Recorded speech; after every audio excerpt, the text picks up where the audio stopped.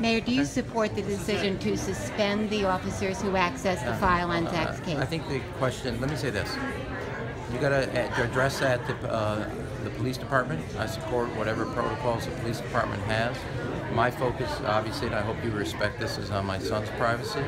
And third, I would just say to you that I respect a tremendous amount of what the police department and the men and women that make up the department do every day to bring a level of safety and security that all of us expect here in the city of Chicago. Thanks, everyone.